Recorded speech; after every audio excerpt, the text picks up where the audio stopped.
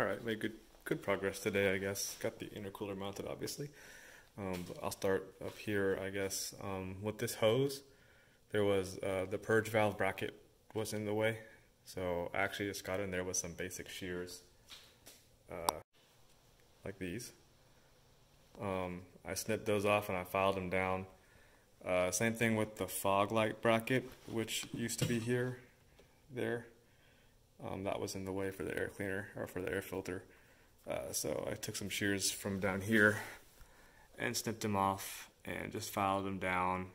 The intercooler brackets I got on yesterday, they're pretty easy. They just have a 10mm bolt here and here, same on the other side. They had a little bit of rotation to them, so if you need to play with it to get the intercooler fit, you can. The flare on this was kicked out quite a bit, but once you started tightening this bolt down, it kind of caught it, pulled it in. The instructions did say you might have to cut the shock mounts, or the bumper mounts here and here, which I ended up having to do. It wasn't that bad. I just used a Dremel and cut it here at an angle. I didn't need a whole lot, and this made it fit just fine. And again, I filed them down. I got the disc here, this Dremel reinforced disc. It cut the little, this is like 16th inch steel, I guess. It cut it just fine. So that worked out just fine. Also to note, there's like these rubber plastic panels that actually came all the way down. And there was a grommet for this wire actually, and this little thermostat thing. I had to cut that out the way to make room, because it was coming out pretty far this way. So I had to cut it back and cut it up to make room for the hoses. I just used shears for that.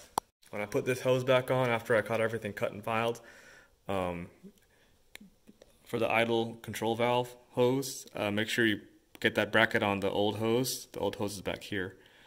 And they gave me a 45, so before you put this elbow in, reach down there and get the extension connected here, and then make sure you get it all the way down on the 45, and then you can use a 6mm ratchet, I think, because of the tight space, to get this tight.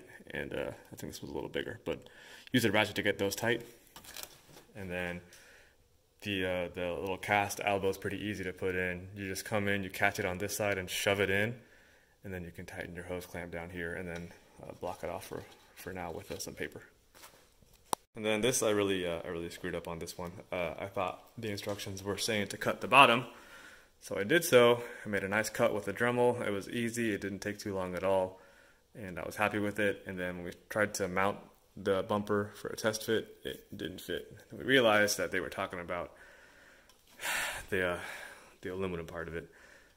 This is like 1/4 inch that comes down to 3/8 inch. It's really thick. The Dremel was having a really hard time cutting it, so I'll probably have to go get some angle cutter or a angle grinder or something to make this cut, because the reinforced bit was barely cutting it, and we might even have to go a little farther back to make it fit. But that's where we left it for today.